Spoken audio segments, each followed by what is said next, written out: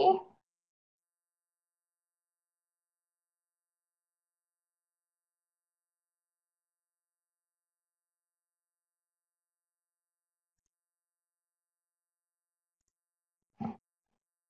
Hello everyone, thank you for being given the opportunity to speak to you today.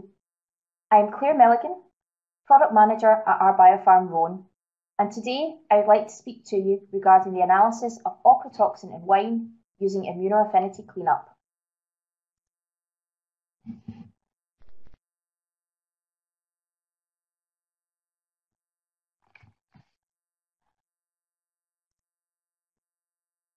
Wine in general is a complex area highlighted by the fact that people all over the world dedicate their life to learning more about it.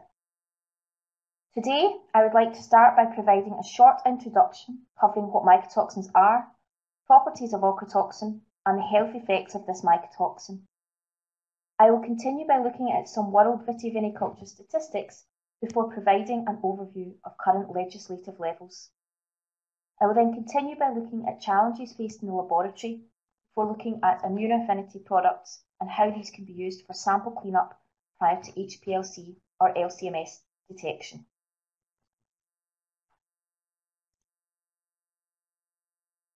Mycotoxins are toxic secondary metabolites produced by fungus, commonly known as mold. They are produced under specific conditions of moisture and temperature and are generally associated with diseased or mouldy crops. However, not all fungi can produce mycotoxins. Even those with the ability to produce mycotoxins may not produce them all of the time. Growth of the mycotoxin depends on temperature, pH, humidity, and the presence of plant substrates. Fungi reproduce by spores, which can survive the most unfavourable conditions for a long time period. Depending on the definition used, most fungal toxins occur in families of chemically related metabolites. Some 300 to 400 compounds are now recognised as mycotoxins. Some are exploited for the antibiotic and pharmaceutical activities. Others are involved in disease interactions with plants or animals. The formation of mycotoxins depends on regional and seasonal environmental conditions, such as food availability, moisture content in substrate and surrounding air, temperature, pH value, and interaction with other fungus. Where conditions are right, fungi proliferate into colonies and mycotoxin levels become high. Mycotoxins can be divided into different groups due to their appearance at different stages between the development of the crop, harvest, storage, and toxicity. Therefore, mycotoxin contamination can be separated into primary, secondary, and carryover contamination. Primary contamination means that the commodity in the field is already infested by the fungus.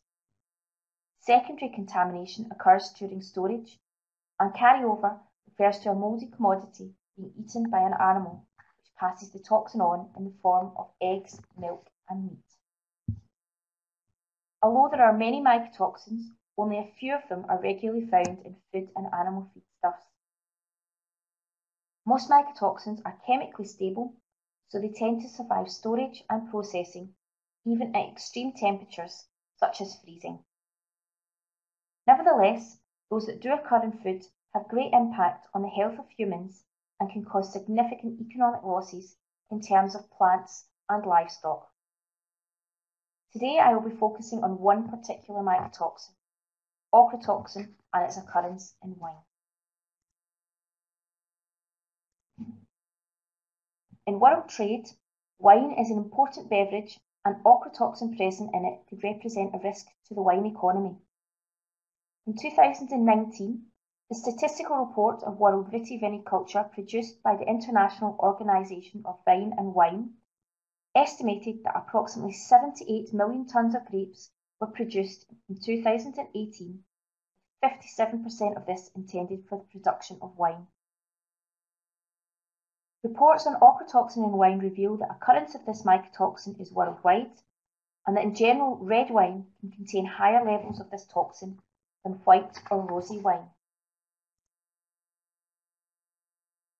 Ochratoxins are a group of mycotoxins that are produced by a number of Aspergillus and Penicillium molds.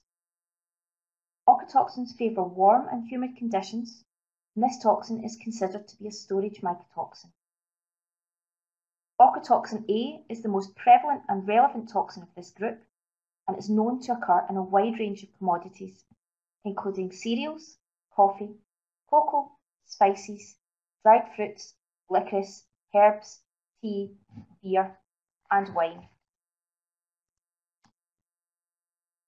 Although mycotoxins produced by the fungi are toxic to the plant has the ability to protect itself against the mycotoxin by binding another molecule to the parent molecule. A modified mycotoxin is therefore a compound in which the parent mycotoxin has been chemically altered into a conjugated or structurally related form of the original mycotoxin. It is thought that some of the modified mycotoxins are just as toxic as the original parent mycotoxin. However, they behave very different chemically and can be more complex to analyse. This group of mycotoxin also consists of Ochratoxin B, Ochratoxin C, and methyl Ochratoxin A. However, their occurrence is not so widespread as Ochratoxin A. The simultaneous appearance of Ochratoxin A and C in wine was first reported in 1996, and research for these associated mycotoxins are on the increase. It should be noted that antibodies exhibit natural biological variability and therefore behave differently. This means that immune affinity columns from different manufacturers do not perform identically. Our Biopharm products have been tested by several external companies and have been found to cross-react with known associated ochratoxin molecules. Ochratoxin has shown evidence of carcinogenicity in animals, although this has yet to be demonstrated in humans. However, the International Agency for Research on Cancer has classified this toxin as a possible human carcinogen. In addition, the toxin has been associated with Balkan endemic nephropathy and with urinary tract tumours. New data that has become available since the last EFSA assessment in 2006 suggests that Ochratoxin A can be genotoxic by directly damaging the DNA.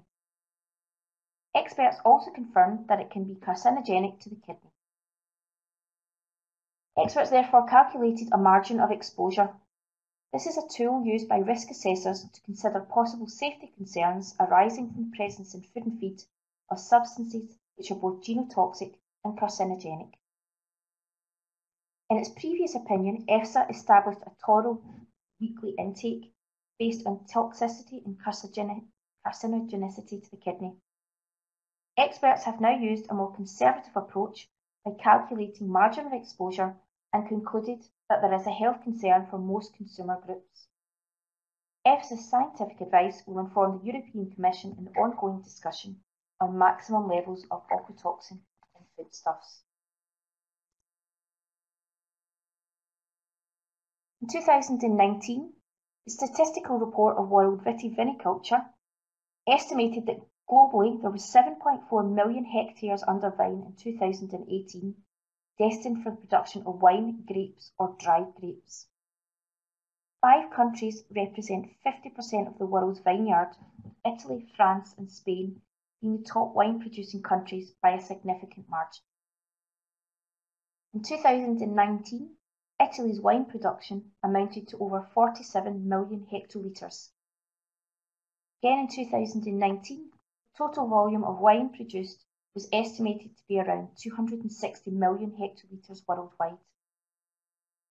Although global wine production has seen a net increase over the last 2 decades, the surface area covered by vineyards has decreased during that time period. This slide provides an overview of data, again from the statistical report of World Viticulture, showing the increase in sales by value and volume in the wine industry over a 5-year period. As is shown in the table, the increase in value for sparkling wine has increased by 33% between 2014 and 2018, while the increase in the value of bottled wine was lower at 19%. The growth in volume for sparkling wine over the same period was 29%, while the volume of bottled wine remained fairly constant, with only a 1% growth.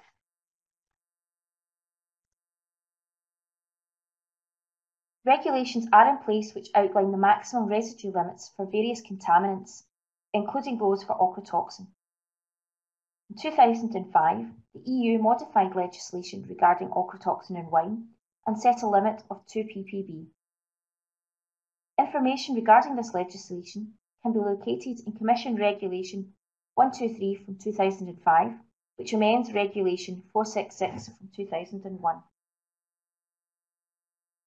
Regulation EC number 315/93 lays down the community procedures for contaminants in food. This regulation defines a contaminant as a substance which is not intentionally added to food and which is present as a result of the production, manufacture, processing, packing, transport, or holding of such food, or as a result of environmental contamination. In addition, this regulation also makes certain provisions and states that a food containing a contaminant should not be placed on the market if it contains a level of contaminant which is considered to be unacceptable from the public health viewpoint. Examples from the EU Rapid Alert System for food and feed illustrate the potential health risks to consumers when mycotoxin levels exceed legislative levels. For example, 2 red wine samples were found to have exceeded the legislative levels set in 2005, with the potential to have these rejected. This is what manufacturers wish to avoid, as rejections can be costly, ultimately highlighting the importance of accurate and reliable analysis. As a busy laboratory, you will typically be analysing a wide variety of samples that are presented in a vast array of forms. These will include solid samples like cereals, which could be classified as easy samples to analyse. However, they may also consist of more complex samples like animal feed or spice mixtures. However, wine is presented as a liquid. All of the mentioned samples, including wine, will contain other components other than the analyte of interest and may be a mix of carbohydrates, sugars, fats, salts, proteins, and pigments. All of these components can result in what is referred to as sample matrix. Matrix can have a considerable effect on the way the analysis is conducted and the quality of the results obtained. Such effects are called matrix effects. So what ingredients are in wine that could cause sample matrix? This slide shows some ingredients which may be contained within your glass of wine. It goes without saying that the wine sample will contain grapes. However, there may also be a portion of the sample that contains grape juice in order to make the colour of the final wine more intense. Sugar will also be included, as this can be added to increase the alcohol content. Yeast is another key ingredient which converts the sugars into alcohol. In addition, things like oak chips or certain spices like vanilla, cinnamon or cloves may also be included to add flavour to the wine. Many wines are not vegan or vegetarian, as fining agents such as egg whites or fish bladder may be used to remove sediments. Lastly, the wine may also contain tannins, which can either be found on the skin of the grape or they can be added in order to balance the bitterness. In order to obtain good, reliable results consistently, sample matrix resulting from the various components of the wine sample should be effectively removed. It is therefore necessary to ensure that a suitable sample extraction and cleanup methods are employed. The removal of any sample matrix will reduce any issues with blockages within the analytical detection system, which can ultimately lead to downtime when no samples are analysed. False positives, as positive samples are normally required to be reanalysed in order to confirm results. This leads to an increase in analysis time and potentially a reduction in overall margin. Any results with high percentage RSD indicate poor accuracy and reproducibility, and again would need to be reanalysed. And finally, poor sensitivity. Sensitivity is important to ensure you are complying with legislative levels and to ensure that you are not reporting false negatives. There are several options available to laboratories analysing samples. First is to use direct injection or dilute and shoot methods. These are typically used prior to LC-MS detection. However, it should be noted that these methods are the most basic form of cleanup and ultimately will still result in some matrix effect being observed, which will need to be corrected for by using isotopic labelled standards and potentially also matrix match standards. This not only increases cost of analysis, but can also increase the time for analysis. Solid phase columns are also typically used prior to LC-MS detection. However, again, are considered as a basic form of cleanup, and as a result are most commonly used for the analysis of simple commodities like certain cereal samples. However, they are not recommended for complex or highly pigmented samples, or for any sample where low LODs are required. If, however, an immunoaffinity cleanup method is used, methods are found to be highly specific as the mycotoxin of interest is isolated and concentrated from the sample. This makes the method particularly suitable for the analysis of wine at the required legislative level of 2 ppb. In addition, the immunoaffinity cleanup removes all interfering components from the sample, giving you added confidence in your analysis, which can ultimately help to reduce the number of samples reanalysed. Our Biopharm have been offering solutions to the mycotoxin industry for over 30 years. In fact, one of the first immunoaffinity columns in our product range was Ochratoxin, which still remains as one of our top-selling immunoaffinity columns. Ochratoxin is a single toxin immunoaffinity column that has an excellent reputation in the market due to being used in numerous collaborative trials, being referenced in official methods, and being routinely used and referenced in many publications. However, we also have another immunoaffinity column suitable for the detection of ochratoxin. This is our Rhone columns. The product comes in two different formats. One is a narrow format column, while the other is a wide format column. Both immunoaffinity columns contain monoclonal antibodies for the mycotoxin of interest. The sample is extracted and diluted accordingly before being applied to the column. Filtrate is passed slowly through the immunoaffinity column to allow sufficient time for the ochratoxin to bind to the antibody within the gel.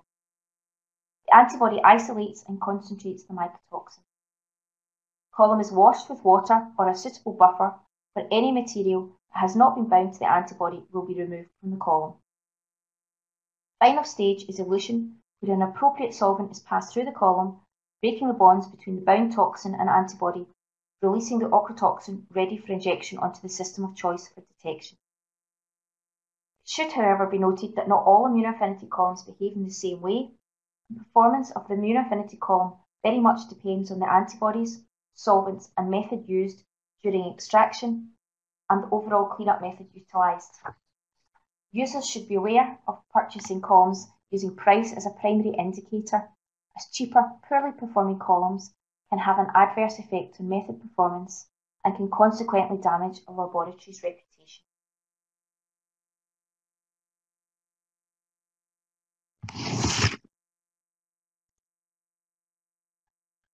This slide highlights the difference between the products in our portfolio.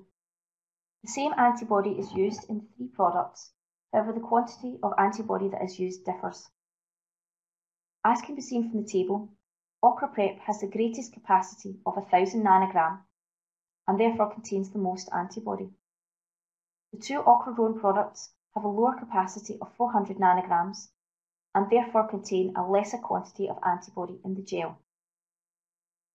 As a result, the Rhone columns are considered a budget line and would not be the products we would recommend to use in analysing for any of the ochratoxin associated metabolites.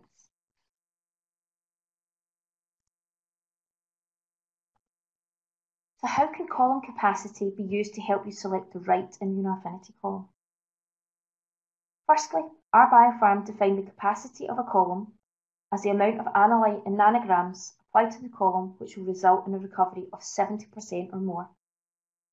For the majority of immunoaffinity columns produced at our Biopharm, we test the capacity of every batch during our QC process, and results are recorded on the QC certificate.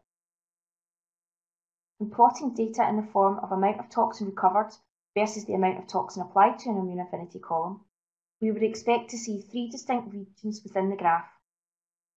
The first would be the linear working range of the immunoaffinity column. The second area would be the variable region, which approaches the capacity of the column. The last area would be the plateau region, where capacity would be exceeded.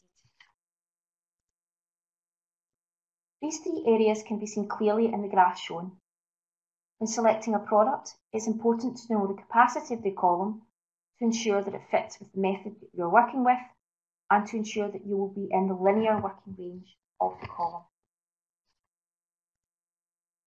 In validating a method, analysts generally spike samples at half the legislative level and double the legislative level. In order to obtain good results from an immunoaffinity column, you need to ensure that you're working within the linear working range, and we would recommend that you should aim to apply a sample equivalent corresponding to the maximum level of toxin and still be under the capacity of the column by about 30%. Applying a sample within the linear working range of the immunoaffinity column will lead to highest accuracy in the results obtained. If you take Rhone as an example, the capacity of this product is 400 nanograms. This is illustrated at the top of the image by the red line. The green line in the middle of the image indicates the legislative level. For wine, this is a 2 ppb level. We would then analyse spiked samples at 4 ppb, i.e. double the legislative level, 2 ppb, 1 ppb, i.e. half the legislative level, and perhaps also at 0.4 ppb, which should be around LOQ level.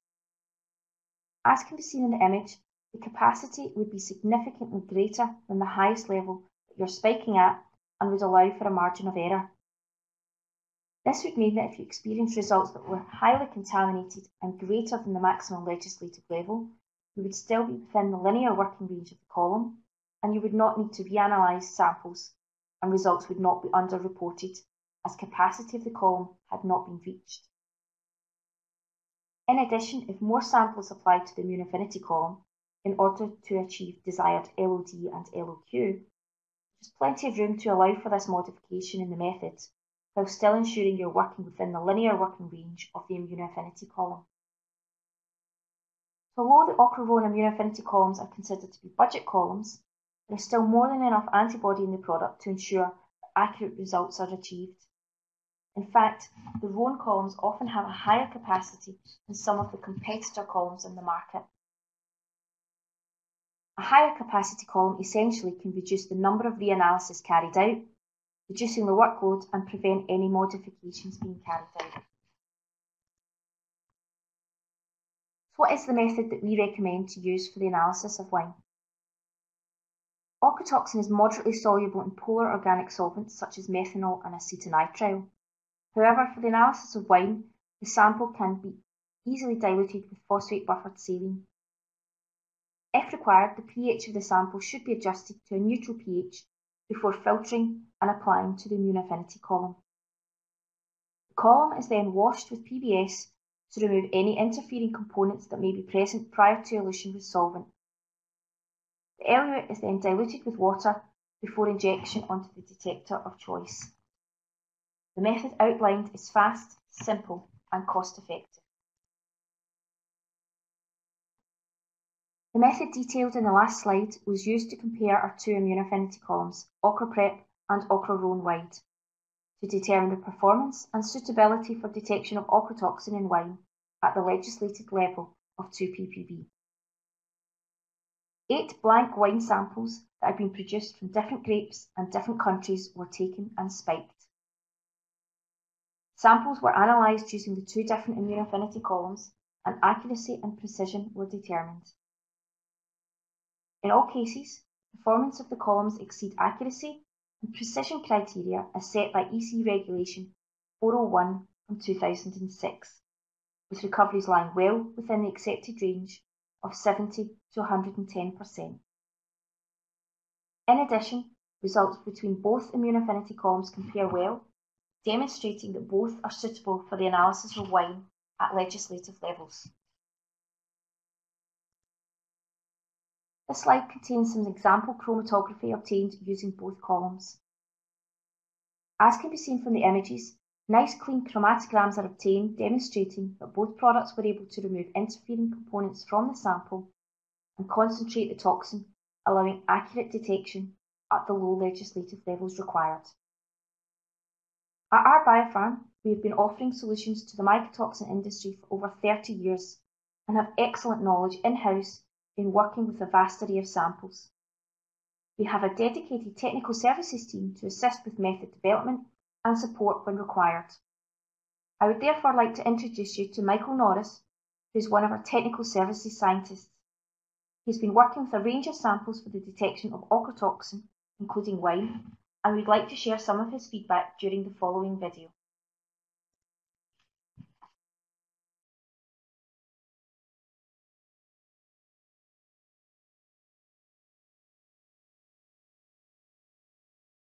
Many thanks for taking the time to speak to me today, Michael.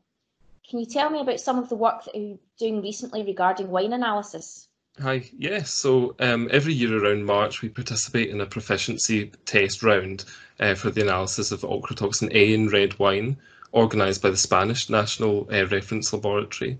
So what happens is 3 samples of red wine are sent to us. They contain an unknown to us concentration of Ochratoxin A, and they have to be extracted in duplicate. So the format of the trial really tests the method's accuracy and repeatability.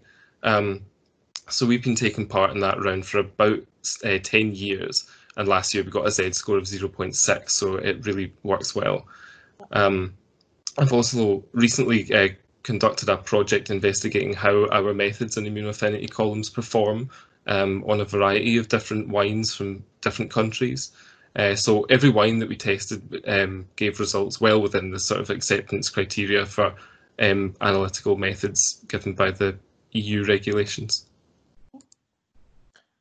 And I think the perception is that wine is a very easy to analyse by immunoaffinity columns.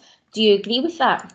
Yeah, I would agree. So wine is definitely one of the easier commodities to analyse that we do with an immunoaffinity column. So the extraction bale uses any equipment, and there's only a few steps involved, like pH adjustment and dilution. So it's really quick and simple to do. The reagent preparation is really simple, as it's only PBS and acidified methanol that you need to make up. And the sample cleanup is always really good, which makes the data analysis side of things really, really simple because you've only got one peak to analyse. What pitfalls might you come across when analysing wine, and how would you overcome these? Yeah, so I think the main issue with wine is the pH. So the pH of wines I've tested always seems to be around pH 3 to 4. So if you were to load that onto the immunoaffinity column without dilution or pH adjustment, you would risk denaturing the antibodies and the toxin accidentally eluting into waste. So the PBS dilution that we do isn't usually enough to neutralise the pH of the wine. So we adjust it with 5 molar sodium hydroxide, which is quite strong, but it means that you use less volume, so there's less risk of over diluting your sample. Yeah. So precipitation is quite often an issue with wine too. Sometimes after you dilute, a precipitate can form. It's quite easy to overcome this though with centrifugation. Makes a little pellet at the bottom basically and removes all the solids.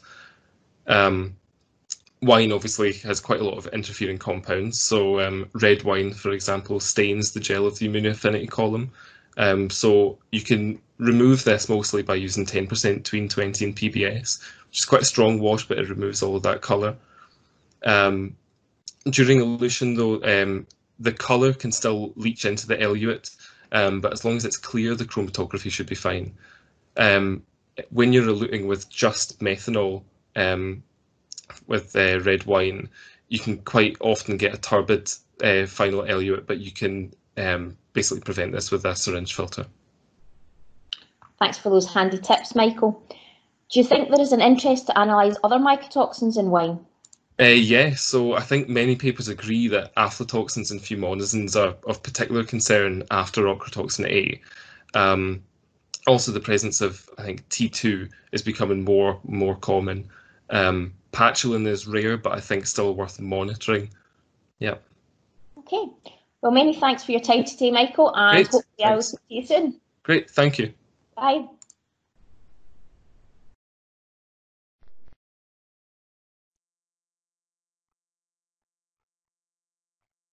Most official regulations and control methods are based on high-performance liquid techniques, for example HPLC, through international bodies.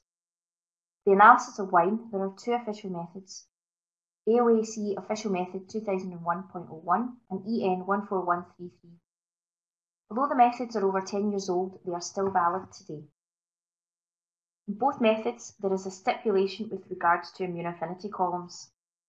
They state that the columns should contain antibodies raised against Ochratoxin A, and that the columns should have a total capacity of not less than 100 nanograms of Ochratoxin A and should give a recovery of not less than 85% when a diluted wine solution containing 100 nanograms of Ochratoxin A is applied.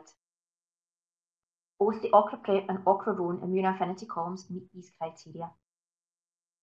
In both of these methods, samples are extracted in sodium hydrogen carbonate, which will help to ensure a pH close to 7.4, as wine is naturally acidic.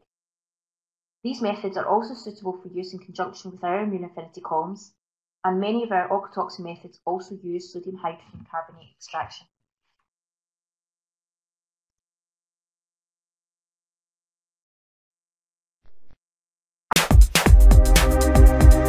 Is your lab faced with increasing time pressures for mycotoxin analysis? Is there a need to increase sample throughput in your lab without increasing costs? Is there a need to comply with strict accreditation specifications or to improve quality and reliability of results? Is standardization becoming more important to your organization to enable sharing of methods and data between sites? The solution is the ReaderCrest system in combination with ImmunoPrep Online reusable cartridges. Together they provide an automated, cost-effective system for mycotoxin analysis. This increases sample processing capacity whilst improving accuracy and reliability of results. This also leads to improved sensitivity, reproducibility and standardization of methods. ReaderCrest offers a fully automated system which handles two ImmunoPrep Online immunoaffinity cartridges simultaneously. For the analysis of a sample, a cartridge is automatically transferred from the tray and placed in the left clamp of the system, where the cartridge is conditioned with loading buffer before the sample is applied. The sample is then transferred from a vial in the autosampler using the HPD syringe and is passed through the cartridge at a defined flow rate. The cartridge is washed using the HPD syringe, and unbound material is removed from the cartridge and from the cartridge to waste. The cartridge is then moved from the left to the right clamp and is switched online with the analytical column. The toxins are eluted from the cartridge and the data acquisition starts automatically. The cartridge is then washed with loading buffer before being returned to the tray for reuse. During the elution of the first sample, a second sample is loaded simultaneously through another cartridge in the left-hand clamp. Improved productivity provides a faster result for your customer. Increased efficiency and workflow save time, labor and overall costs. Reusability of cartridges reduces waste and lowers storage and transport costs. And automation improves standardization of results for better decisions the first time around at any location. ImmunoPrep Online and ReaderCrest, improving quality of analysis through automation. Would you like to know more? Contact us to schedule a meeting. As illustrated in the video, many global laboratories are moving towards automation to improve throughput and efficiency between sites. There has also been a trend to standardise and harmonise methods and equipment across groups to make it easier to develop and exchange methods and to share results. In addition, many laboratories are investing in automated solutions to help manage increased sample numbers. Many of these labs are working with complex food matrices with low detection levels required, there is still a need to use affinity cleanup. Our automated solution employs immunoaffinity columns which are available in a reusable cartridge format, used in conjunction with an automated handling system which is connected to the detector of your choice. The sample is extracted and the filtered extract loaded into an autosampler vial. Thereafter, loading onto the Immunofinity cartridge, washing and elution are fully automated prior to injection into the LC system, where software drives the unattended automated analysis. The same cartridge can be used up to 15 times. There are many benefits to automated analysis, including technical, cost and time-saving benefits. As there are fewer steps during sample cleanup, it has been estimated by a private lab currently using the automated system for mycotoxin analysis that a time saving of 23 minutes per sample is achieved. This results in an increased capacity in the lab and in sample throughput. A saving of approximately 25 hours a week can be achieved, freeing up time to spend on other complex projects. Automation also improves reproducibility by accurately loading the sample volume onto the cartridge.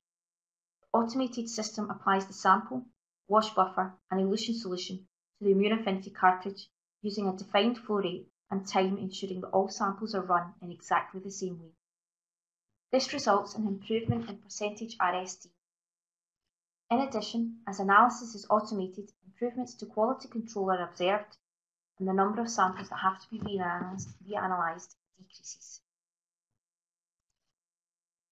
Lastly, I would like to highlight a number of publications that reference the use of Immunofinity columns for the analysis of wine, as they may be of interest to you for further information.